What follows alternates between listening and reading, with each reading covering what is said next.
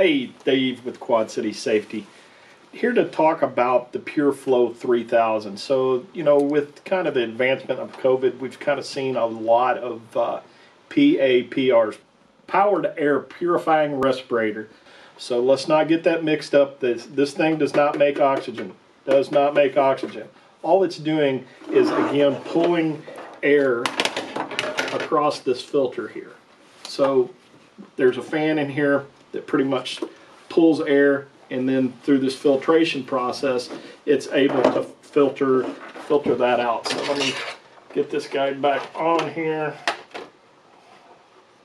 You might have to kind of get with that a little bit. So now we got it back on there, and there is also an optional spark arrestor. So if we're around somewhere where we're creating sparks, you want that spark arrestor in there so spark doesn't get sucked in here and then kind of cause your filter media to ignite. So this is also rated as a hard hat. So if you're in an area where you need a hard hat, it comes in this format, but there's other flavors of it. So if you're around welding, or you're not required to wear a hard hat, or maybe you just want something that's lighter, you can kind of pull some of the shell off of the base model and still get the fact that it's a PAPR for a respiratory standpoint. So this guy has kind of a really nice suspension in here, and the suspension, again, as we go ahead and don it, we'll go through some stuff here, is it does have a ratchet suspension. So if we kind of push in, kind of gets that suspension moving. Now I'm just tightening it up.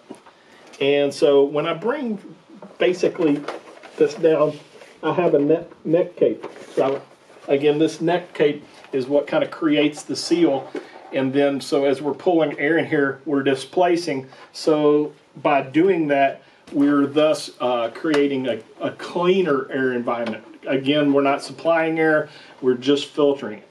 It comes with some alternate features. So there's clips here on the side that you can pop out, and once you pop those out, you're able to add hearing protection to this. Because a lot of areas that you're going to wear this, if you're wearing this, you're kind of in an aggressive area to where you may also need an optional fold down, and as you can see through compression, this is a Hellberg add-on, but again, by taking out this and putting this this addition on there, we get it. It ships with 2 lithium-ion batteries. So we pop this out, ships with 2 of these, 1 charger. This guy right here gets you about 4, charges in about 2. Again, another thing to remember about this, with the neck cape, we're only getting an APF of 25. It ships with these guys. You kind of need to hold on to these guys, because that's what you're going to use for them, is cleaning.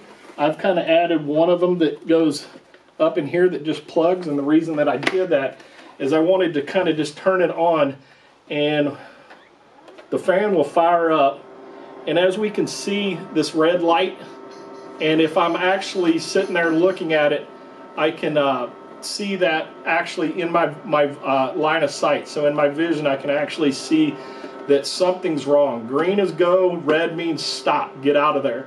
And again, I'm just going to pull this out of here, and so once the flow returns, as you see, it kind of went back to green is good. So I'm prepared to enter the work area.